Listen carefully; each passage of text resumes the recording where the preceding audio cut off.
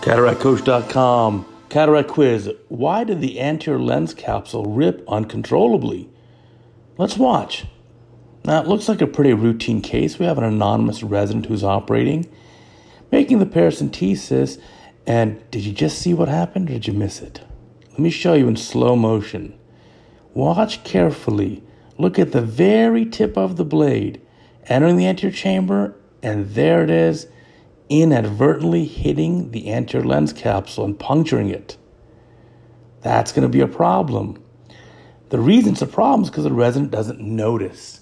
So the anterior lens capsule has this rupture here, small pinpoint break, but look what happens when he injects viscoelastic. He inadvertently points the viscoelastic right at that one spot, and when he injects, the capsule just rips. And that ripped all the way out to the zonular support. What are we going to do now? Let me show you the rest of the case.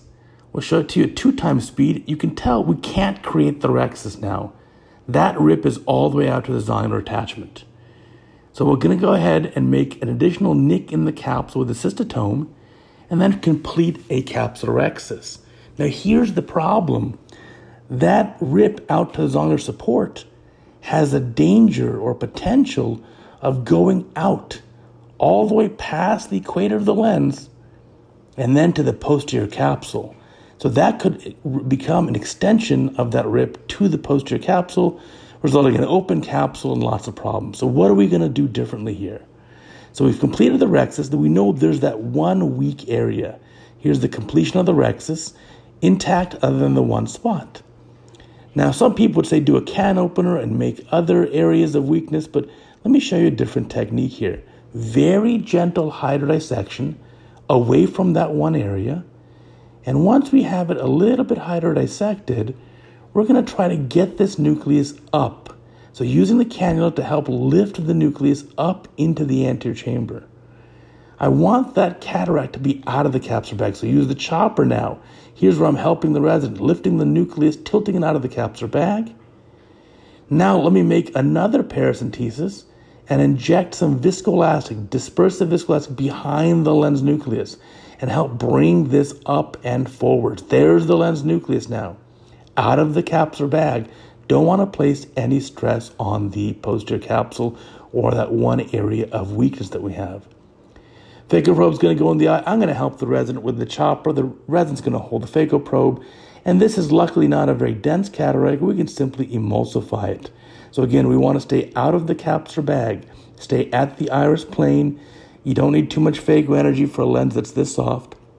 And we're going to remove the lens nucleus. Resident's coming out of the eye to readjust, but removing the lens nucleus without placing stress on that one area of capsule. And that's also going to be an issue when we do cortex removal and when we insert the lens. So throughout the case now, we have to be very careful and do things a little differently. So capsule's fortunately intact. Don't let the AC collapse too much. That's going to be a problem if it does. There's a little last piece of lens material there, a little lens nucleus.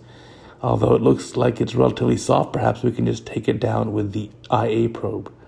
There it goes in the IA probe, a little bit of help from the cannula. And this epinuclear shell as well as cortex can be removed. Now notice for the IA probe, start away from the area where it's weak. Attack the areas of cortex where you know you have an intact and strong capsular rhexis.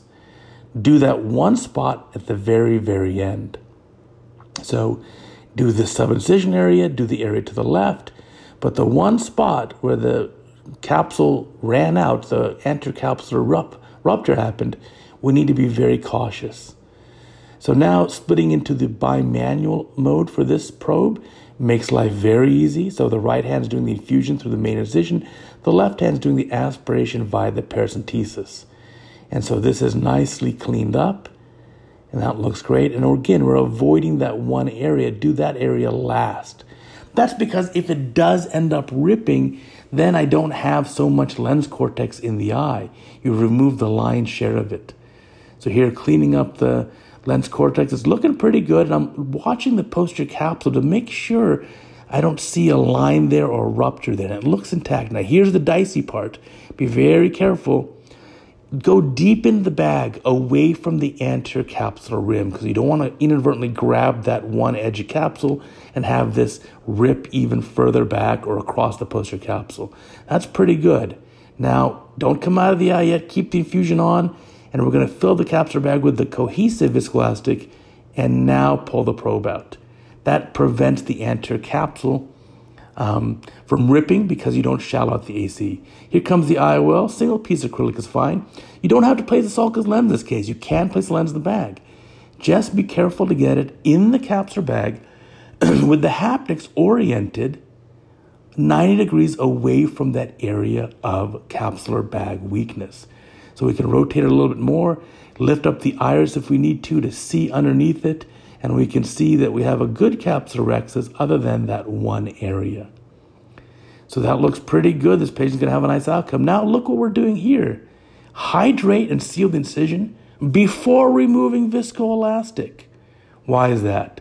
So we're just doing a sweep here in the anterior chamber, remove some viscoelastic, and we're going to try to be very gentle here. Drop your infusion pressure, drop the flow rate, take out the viscoelastic, be very cautious. You don't want to cause too much turbulence here. You just don't want to risk having that broken capsular edge run all the way to the back. And it still could at this point. Now, before coming out of the eye, again, BSS on a cannula. Let's get this anterior chamber inflated, the incisions sealed and hydrated. And of course, maximum resident benefit, maximum patient safety. Let's place a stitch in this eye to avoid further complications.